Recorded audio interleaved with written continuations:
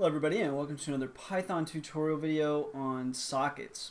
So up to this point we've talked about how we can use sockets to attempt to make connections, but we haven't really talked too much about sending and receiving data on both ends. So what I'd like to cover in this video is going to be both making a client, coding in the acceptance of receiving data as well as sending data from a client. So one of the easier things that we can do here, or more sane things that we can do, is to create some sort of client where we can make a connection, type some stuff into that connection that we've made via telnet. So we can type in some data from the client, send that data to the server, which will receive that data, digest that data, and then maybe send out some sort of response back to the client. So in our case, we're just going to make it really simple, but you can envision more advanced things that you could do with the data once you received it. The other thing that we want to do is if it's a server, the server needs to be able to accept requests, right, and connections and all of this. It needs to be able to accept data and send back data specifically to the connection in question.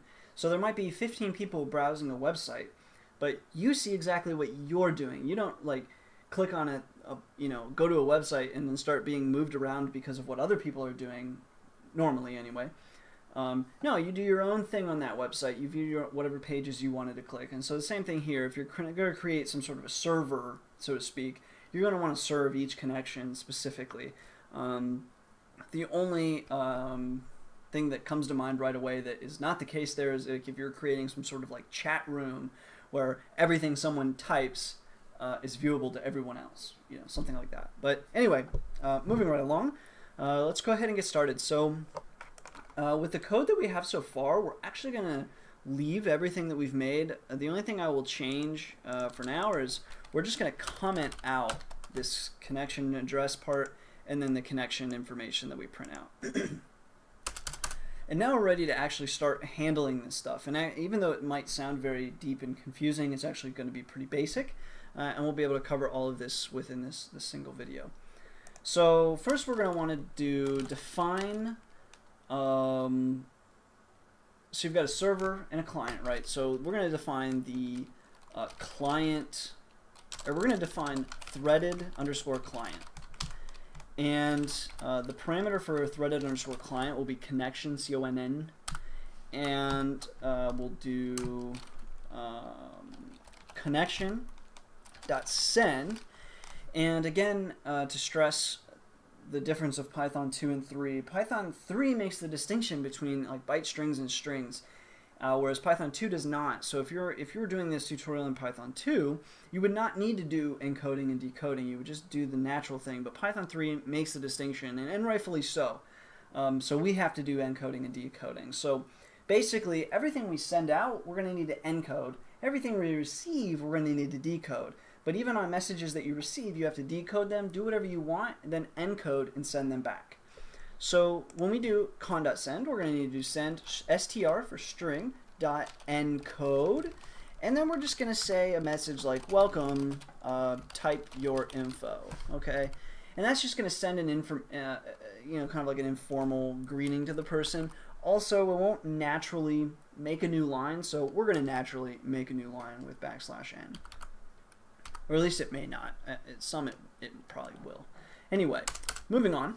Now we want to make a loop that will basically continue sending the information. So if you remember before, as soon as we made our connection, boom, connection dropped. So actually we want to go ahead and keep that thread alive instead of dropping as soon as we get a connection. So we're going to go ahead and say while true to make our little infinite loop here. And then data equals con.recv, and then at what buffer rate, basically 2048. Okay, so that's the data. And then we're going to say our reply, so data is anything that we receive. A reply is going to be equal to, and actually we'll just make the reply something basic like server output colon and then plus data dot decode, and you want to decode it to TF8. So again, all the data that we received, we have to decode, and then the reply is server output plus data.decode in UTF-8. Then what we're going to do is if not data break, so we can actually stop this connection. And then we're going to do con.send all string.encode reply. So here's a perfect example where we've accepted data, we've had to decode it, we've made our changes, and then we've done an encode to send it back. So con.send all encode the reply. And then once this while true loop is completed, while we're not happy with the connection is not there anymore, we're going to go ahead and do con.close. And that's basically it for a threaded client. We don't have to really do anything else there. So now what I want to go ahead and do is, again, we'll come down here and we'll just say while true, and we'll take the same stuff that we had before here. So we'll just tab this over, uncomment it. So now we're printing the connection, and then we're going to start this thread basically.